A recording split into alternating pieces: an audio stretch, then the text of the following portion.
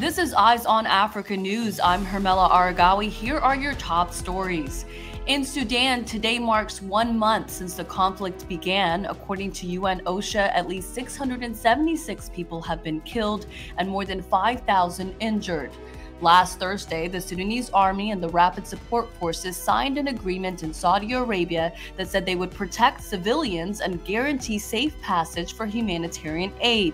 But reports of attacks continue. Fighting has since escalated in the western state of Darfur.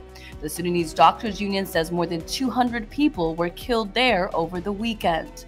The conflict has displaced more than 900,000 people, mostly inside the country, but nearly 200,000 have fled to neighboring countries of Egypt, Chad, Sudan, Ethiopia, and the Central African Republic. In Somalia, heavy flooding in the central part of the country has killed at least 22 people, according to the UN.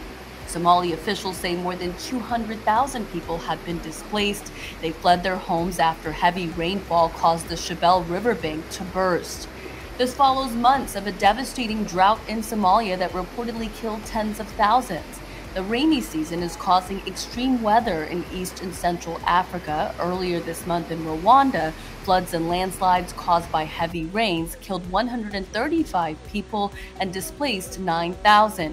In the Democratic Republic of Congo next door, about 400 people were killed and thousands injured in major floods. Eritrean President Isaias Afwerki made a state visit to China. As you can see, Afwerki was received with an elaborate welcome ceremony. A spokesperson for China's Ministry of Foreign Affairs reported that during the talks, China commended Eritrea for pursuing a long-standing independent foreign policy.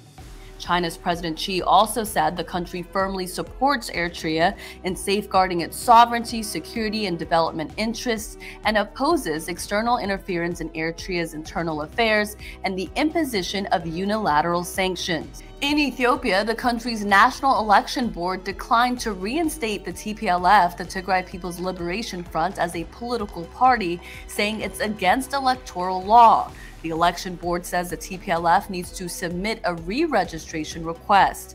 The board removed the party's legal status in January 2021 after its leaders engaged in armed violence against the government. This March, Parliament removed the TPLF from the terror list. Representatives of the group signed a peace deal with the Ethiopian government last November following a 2-year war. South Africa's president emphasized the government's non-alignment stance, saying it does not take sides in contests between global powers. In a weekly newsletter, President Cyril Ramaphosa said with the outbreak of the conflict between Russia and Ukraine, there has been extraordinary pressure on the country to abandon its non-aligned position and take sides in what he says is in effect a contest between Russia and the West.